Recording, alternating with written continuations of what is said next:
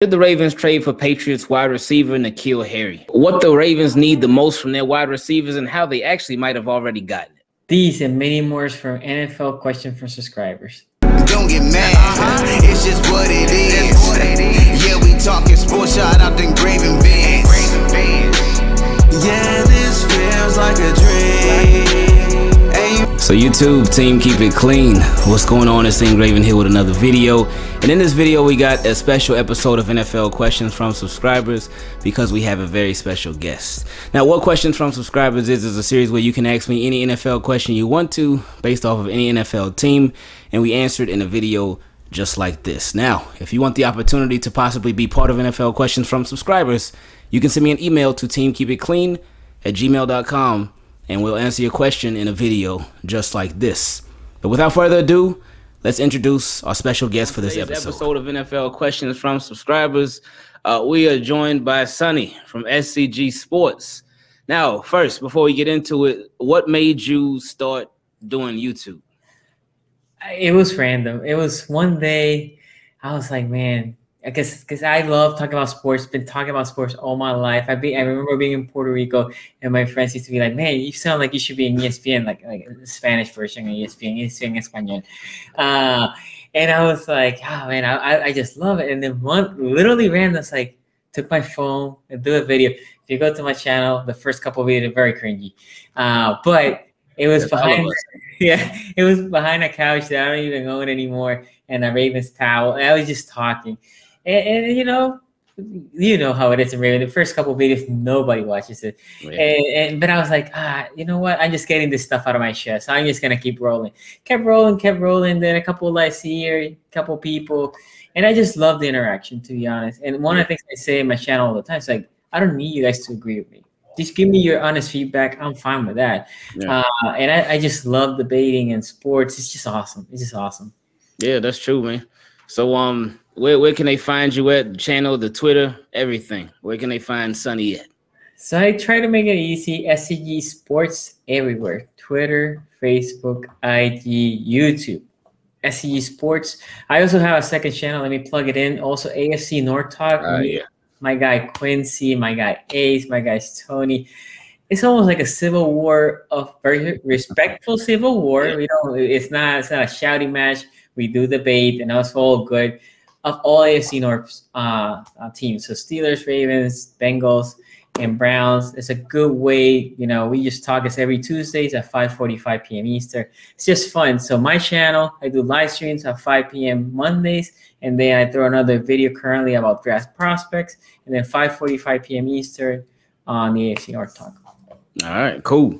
All right, so now y'all know who Sonny is, and we're about to get into these questions because, like always, y'all have some fire questions, so let's go ahead and get it started. The next question came from my boy Augusto. He said, hey, team, keep it clean. First and foremost, I want to say that your videos are the best. Hope you and your family are doing amazing. Hope your week has been good so far.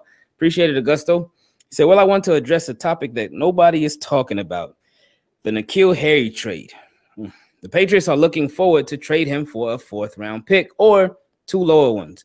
He's a big body wide receiver who is 6'3", 6'4", 225, just what the Ravens are looking for. Miles Boykin. He hasn't blown up yet, but he showed his potential at Arizona back at college, in which he recorded 2 seasons of 1,000 yards, and he has amazing hands as well. So my question is, should the Ravens make the move for him? In my opinion, it's a low-risk, high-reward situation since he'll put the dog attitude and make competition in the wide receiver room, and he can be developed and help develop all others along with Sammy Watkins and our new coaches, T. Martin and Keith Williams. And the Ravens should take the opportunity. Let us know your opinion. A big hug from Mexico, bro. Keep the content up. Appreciate it, Augusto. N'Keal Harry, I would say a no on that one. If they're going to add another wide receiver, I would say it needs to be through the draft or add a another significant free agent or somebody via trade that has experience being the guy for their team. With N'Keal Harry, one thing that I would worry about with him is that with the Ravens, they don't have the best history when it comes to developing wide receivers. So if it's somebody that the Patriots, they took in the 1st round and they couldn't develop him as a wide receiver, I would be kind of leery on bringing him in, giving up a draft pick, even though it'd be a low draft pick, giving up a draft pick for a guy who just hasn't really panned out in the NFL yet. I feel like Ravens players, I get worried about them enough when they take project players from college. But if they were to take a guy that has been a project for an NFL team and this project hasn't worked so far, not to say that he can't turn his career around or whatnot, but I just don't feel like the Ravens are the team to do that. So I would say no for this one. I love N'Keal Harry. He was my favorite receiver coming out of that draft. The Patriots and the Ravens, I will say this, Patriots are not good either on developing wide receivers unless it's a 7th-round pick that used to be a quarterback. Those will turn into good receivers. But right now, N'Keal Harry is not worth a 4th-round pick. He's not. My biggest problem with N'Keal is not that what he can be. It was the digs that he started taking at Cam Newton when he has proven nothing.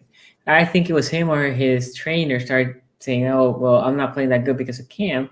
And that's dude. In theory, a rookie because his first year he was basically injury. So saying that, I think N'Keal at this point, if it was a 7th or 6th conditional, if he makes the team, sure, why not? We can see him in camp. If he doesn't work, you don't lose your pick. Right. But a 4th right now, again, a guy that I love, N'Keal, my favorite receiver coming out of that draft, I would have to pass for a 4th because he has proven nothing. In theory, for everybody that hates Boykins, which I'm not in that camp, Miles Boykins has done more than the N'Keal Harry right now, and they're both going through their 3rd year. So that tells you a lot, right? We're not a passing offense, and still Boykins, which is not also the top 3 receiver, has done more than him. So at this point, I'll have to do a hard pass on him. Next question came from my boy Adam. He said, due to our pass rush being rebuilt, I hope Justin Houston gets signed with his experience and leadership, which we will need as a mentor for the young ones we draft. Now, hopefully some free agent gets signed, even if it costs a 4th-round comp pick. I like that. But we will still get a 3rd-rounder for David Culley. I don't see a wide receiver taken in the 1st round this year. If a player like an outside linebacker, Collins from Tulsa falls to 27, this year's draft is stacked with receivers where Eric DeCosta could wait until day 2 or draft a good wide receiver like Diami Brown or Amari Rodgers, which I believe will fall to the 2nd round. I need your thoughts. A lot of fans from Raven Nation keep saying that they want Bozeman moved to center, where I believe he should stay at left guard and draft a center like Creed Humphrey that Lamar can build chemistry with and stick with for years to come, instead of using a different center every year. I don't want to see EDC draft Dickerson, that a lot of analysts say is so good because he has had 4 season-ending injuries out of his 5 college seasons. Oh, really? Oh, that's scary. Yep. Which means he's injury-prone. Thanks to you all. Thanks to you as we are able to stay up to date later. Appreciate that, man. Now, for the second question, that reminded me of something that you said. Because I had heard about the Ravens that they were considering moving. I think Jeff Zrebick said something about it a couple weeks ago, that the Ravens were considering moving Bradley Bozeman to center. But a really good point that you had brought out when we were on your channel the other day was that why hadn't they done that already, given the problems that they had at center? And the fact that they even got Patrick McCarry, who had never played center before. They even had him play center before they moved Bozeman there. So I would be down for this if they were to draft a center or get somebody like for the future. Their center, they're their guy of the future, so they don't keep flip-flopping and mismatching and all that. What about you? I agree. The center position needs to stop being a question mark. It has been patched for the past couple of years and fairly successful until Skura got the yips. The thing with Bozeman was, look, last year coming into the offseason, we knew Skura was not going to be completely healthy. He started, but he looked, forget about the yips. He was not blocking well. So Bozeman having his career at center in Alabama, you would have thought that was the year for them to say, you know what, Skura, for you to have one less thing, you and McCarry battle it out for left guard, because Skura had played guard before. Bozeman, you're going to be your center. You're healthy. You're going to be your center. And that would have been, he would have been the center last year, and he would have been the center this year. Mm-hmm. The Ravens, there's something about Bozeman that they do not like about him in center. So I think we need to squash this of Bozeman in center. So saying that, My question with the center position is, do they like the center position that they have? Do they like Tristan Colon Castillo, or do they like our guy Macari? Macari has played fairly well, although in the playoff he had the scurras. That's what I call it now. I call it the scurras, the bad snaps. Tristan, TCC, as we call it in the Ravens Nation, had a really strong game against the Steelers, a really good D-line. Now, the Ravens need to know that, because those two centers are like, now, I agree with the question or the comment that the problem that I have with Dickerson is not his play. When I did his film evaluation, the dude is amazing. Yeah. But injury history is big. It's the same thing with Phillips, and I know we're going to talk about edge rusher soon. But Phillips, I have questioned. He is the most polished guy, but with his injury history, I'm not ready to invest a first-round pick on that. So it's essentially a two-part. They need to evaluate, am I comfortable with Macari / TCC, whoever wins that position? If the answer is yes, well, Macari is here for 2 more years. TCC is here for 3. So your center position is here to grow with Lamar. If the answer is no, they should go get Creed Humphrey. Well, the only thing I will say is this. Yes, I think in Raven, you said, yes, we should burn that 4th round. And I agree. They should. And I had an extensive conversation on Twitter between last night and today about this. And I said, look, I understand the love of the 4th round. I do. I love the draft. I mean, I'm going to be waking up at 1 in the morning to watch the draft. Yep. That's how much I like it. Okay. Saying that, the Ravens have one big hole. Like receiver, we have a hole. But it's not, oh my God, we cannot play without the receiving core we have, right? Essentially, it's basically the same as last year, need for Watkins, right? That's essentially what we have. O-line got better because you had, oh my God, I'm blanking. Kevin Zeitler. We have Zeitler. You still got to have Postman. At this point, if you don't trade Orlando Brown Jr., you have your bookend tackles coming back. And your center, at worst, you have Macari, which is the guy that you finished. So you can play with the O-line you have. But edge, we had nothing. Yeah. So you either go to the draft and draft a bunch of guys, or this year, of all the years, there's a bunch of good veteran outside linebackers that can help you, right? Not only edges, they're good veteran outside linebacker. And I distinguish with outside linebackers because outside linebacker, they can drop to coverage, they can set the edge, they can rush the passer. Houston can do that. Kerrigan can do that. Ingram, he has injury history, but still a very inexpensive signing. The reason I brought all those 3 is because I think we should sign at least 2 this edge class. In my opinion, is one of the worst that I've seen in years. It's full of potential. Potential. We know what that word means. Potential. Can be good. It can be bad.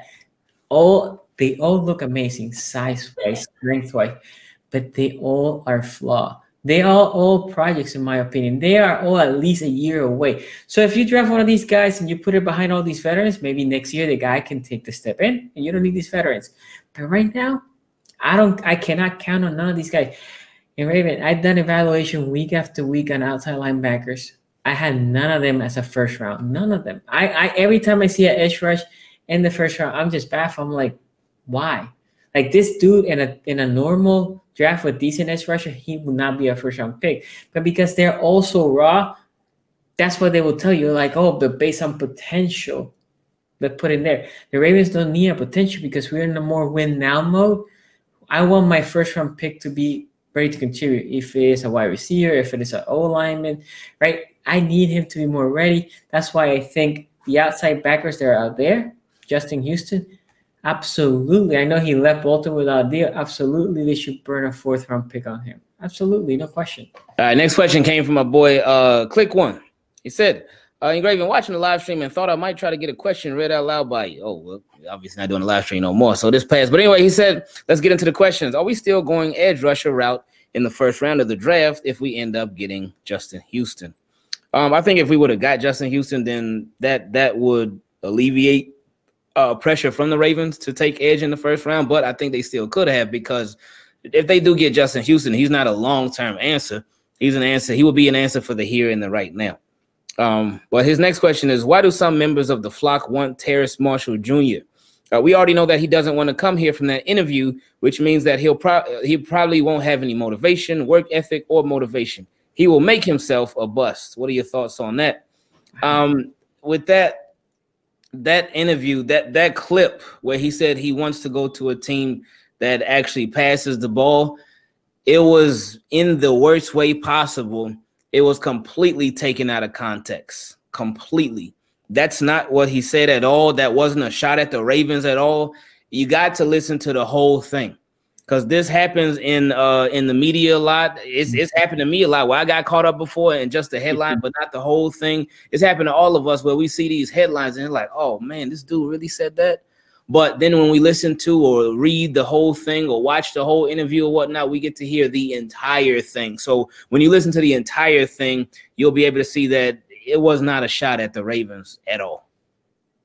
Actually, I think if I'm not mistaken, he had an interview maybe 2 days ago, and he said that he would love to play Lamar. Lamar, right? I think that was 2 days ago. Don't if I misquote the date, but whatever. He did talk about Lamar Jackson and the fact that he would love to play here. I think saying that the guy will make himself a bust, that's a huge statement, because I don't think no player comes thinking that they want to make themselves a bust and not get paid, right? So they obviously want to succeed the most. Now, let me take the questions in two parts. The first part, I will say this: there's no edge rusher, even if we don't sign Houston, that I will take in the first round. Even I said in the previous question that we have a big hole in edge. None of them. I will take Marshall, and I will take my favorite, which is Bateman, before any of these edge rushers. Marshall is the ideal receivers the Ravens need. Bateman too. I was surprised at Bateman's size, but Bateman, when I went and watched his film, he definitely plays way bigger than he is. Like, I was surprised when somebody, because I haven't watched the pro days, when somebody said, oh, he measures 6 feet flat. I was like, really? I would have thought he was 6'2", 6'3". Marshall plays big. Marshall makes the contested catch, the type of catch that we need, right? There's those catch that if it's a curl route, Lamar can throw it high and the guy can just go up and get it, right? That is why people like Marshall. He is a little bit of a different mold. He's essentially what Boykins is, but coming out of college, he's way more refined than Boykins. The problem with Boykins is Notre Dame did a disservice to him. They didn't have that many route running, and in the NFL, he still hasn't developed that route running tree. Marshall has. He can do an out route, he can do a post, he can do a curl, he can do in. So he plays in the slot, he plays on the outside. So a lot in 2020 he played in the slot, but if you go back to 2019, he played in the outside, which was what I think the Ravens would use him. So that's why people like Marshall, because he is a different type of receiver than what the Ravens had. He can complement Lamar perfectly. So I think Marshall is an ideal pick in the first round. Or again, Bateman my favorite, but either of those two receivers, I think they can complement Lamar very well. Next question came from my boy Hawk Young Jay. He said, "Dear Ingraven, hope you and the family are well. Since everyone is talking about free agency and the draft, I wanted to ask a question on a different topic. So here's my question: who do you think on this current Ravens team has the best chance to make the Ravens Ring of Honor? I think it's Justin Tucker, with Jimmy Smith and Sam Cook also having a chance. What do you think? Have a great day, and thanks for answering my question." Yes, I agree 1,000%. Justin Tucker. We don't even really need to get into it much. He's the best kicker in the league. He done saved the Ravens from plenty of games. He done won them plenty of games that they had to rely on him. He's reliable.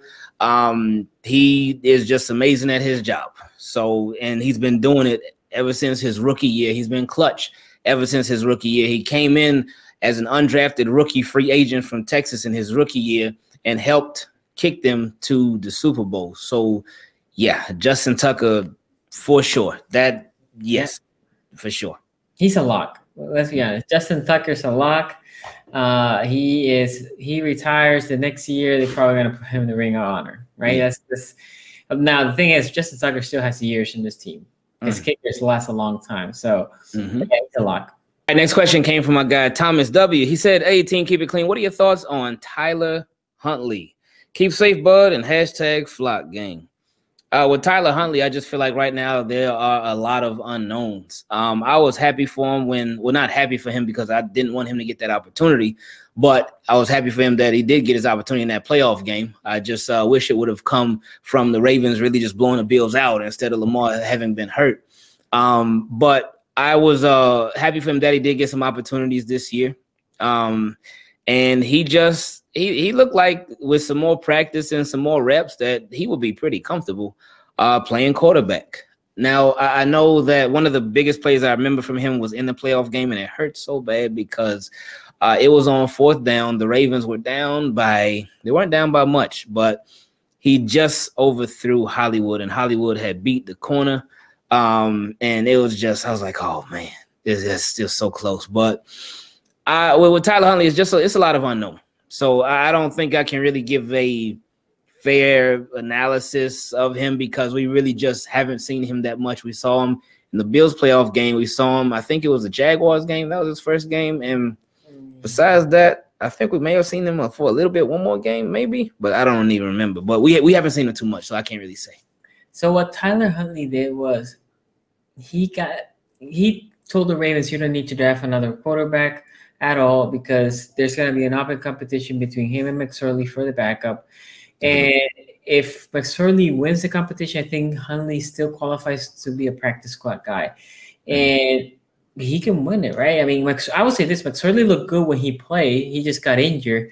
And McSorley might start as a pup list, so he might be the de facto backup. But I like his electricity. But I think, like Ingraven said, if he is an unknown. And for some reason, sometimes we become in love with the unknown because we glorify more than what they are. And sometimes it's not fair to a player. But I think for him, if he becomes the backup, or even if he's a practice squad guy, learning from Lamar, even learning from McSorley is just great, right? Yeah.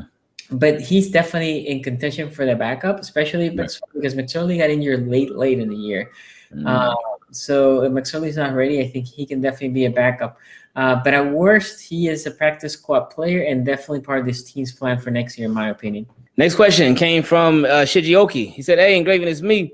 I hope you and your family are doing well. My question is, should the Ravens coaching staff, Hobbs, Giro, Keith Williams, T. Martin, go back and look at Bobby Petrino's offense the year that Lamar Jackson won the Heisman and his junior year and try to base their own passing attack off of that? I think they should. Petrino ran a pro style at Louisville, and Lamar dominated in it. Plus, since he played in it, it wouldn't be that hard for him to relearn it during the offseason. Combined with figuring out what their wide receivers, tight ends, and running backs are great at in the passing game, they could create a passing game that could potentially utilize everyone at their maximum potential and potentially get them over the hump.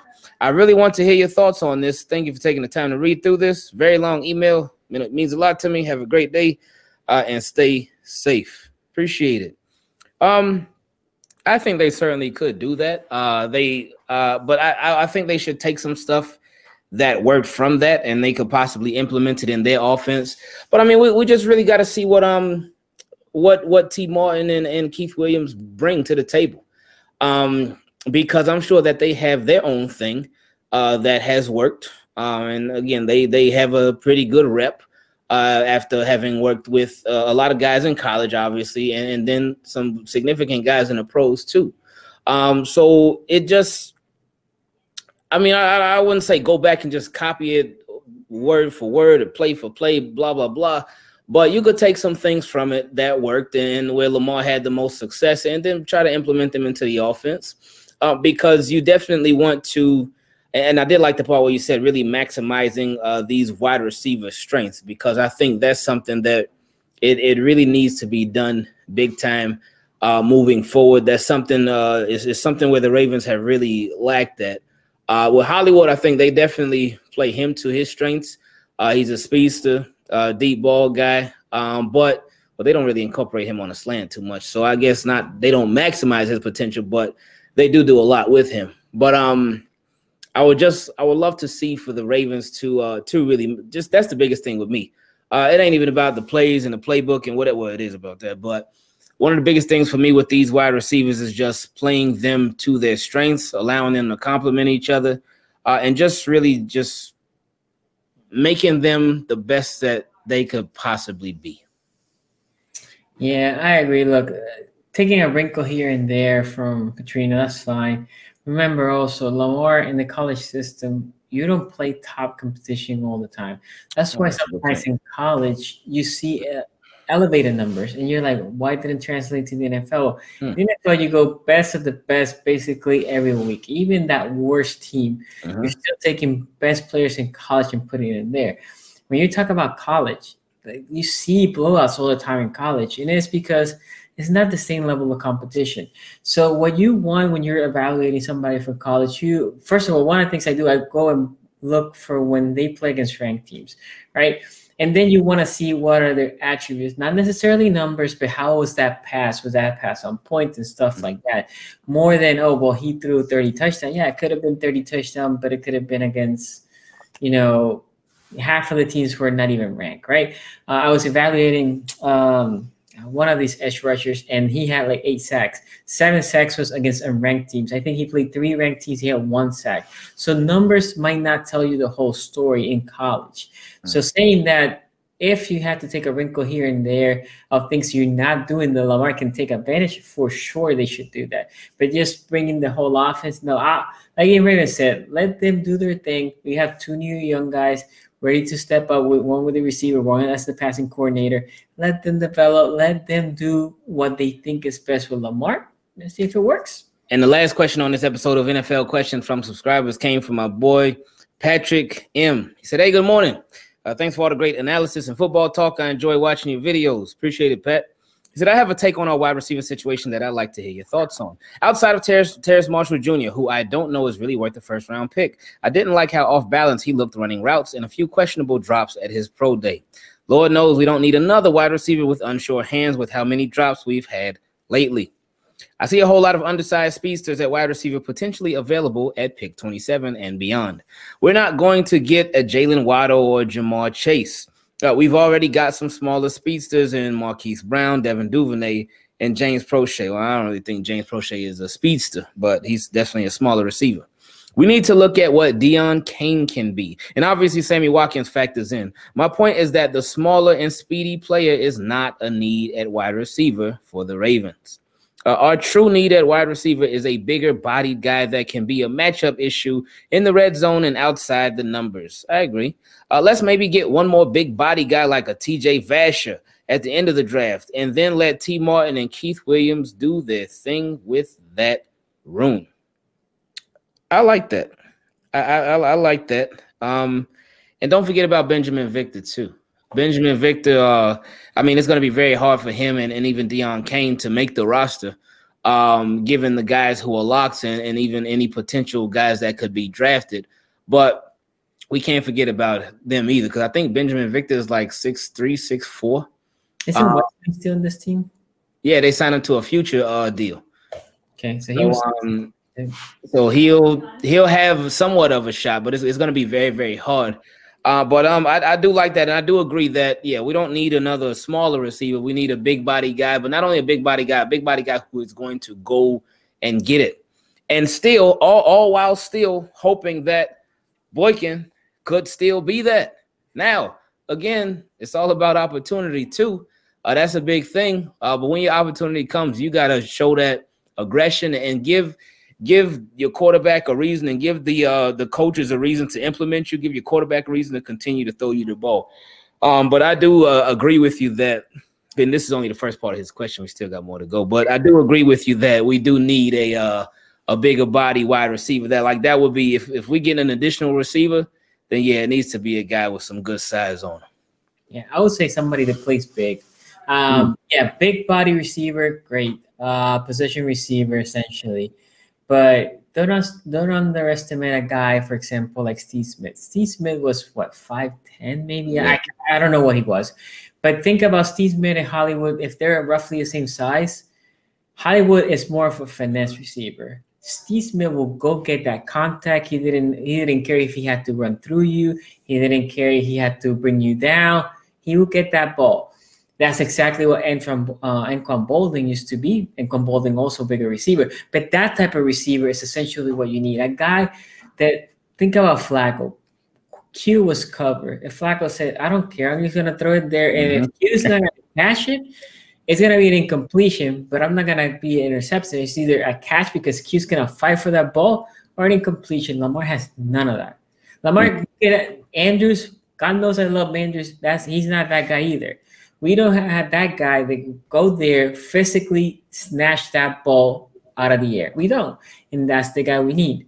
Is he in the draft? I'm not quite sure. Marshall could be one. I like Bateman. I think Bateman has that type of hands, but I cannot tell you right now that those guys day one will do it. But yeah, that's the type of receiver. I agree with him. That's the type of receiver we need. Okay, cool.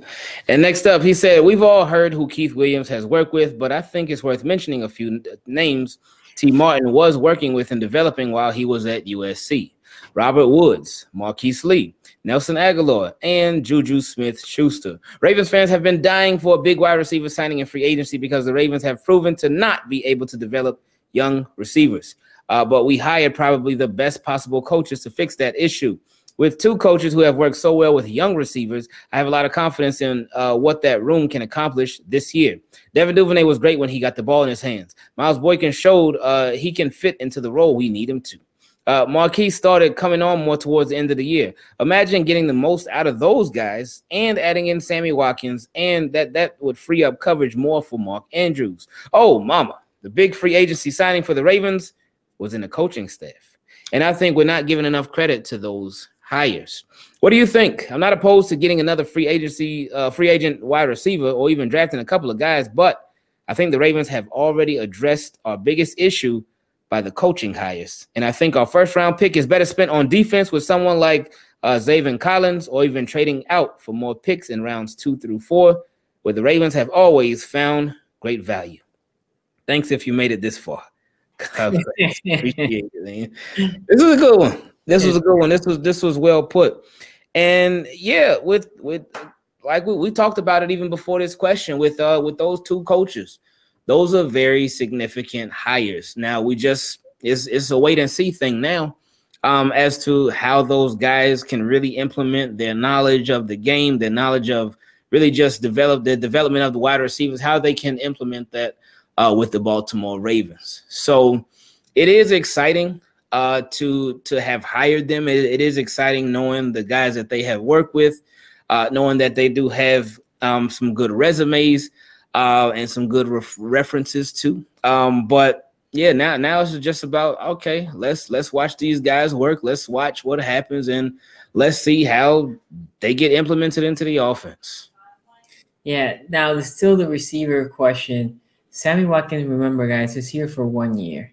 Not only that, Sammy Watkins tends to play maybe half of the season. So you need that guy on the other side. Would it be Boykins? It could be Boykins. But it would be better if you have another guy. And if Boykins becomes that guy, great, right? Great. But if you have another big body guy and then you have Boykins also becoming that guy, you know what you have now? A dangerous threat in the red zone. If you had two guys that can go get the ball at 6'3", plus Mark Andrews roaming that middle, plus maybe Hollywood on the underneath being a quicker guy in the red zone, plus the fact that Lamar can escape and just running him, now in the red zone, you're lethal. So even if what the subscriber is saying is true, it's getting that extra guy. If that guy comes and plays well and the other guys get elevated, amazing. You cannot have enough weapons.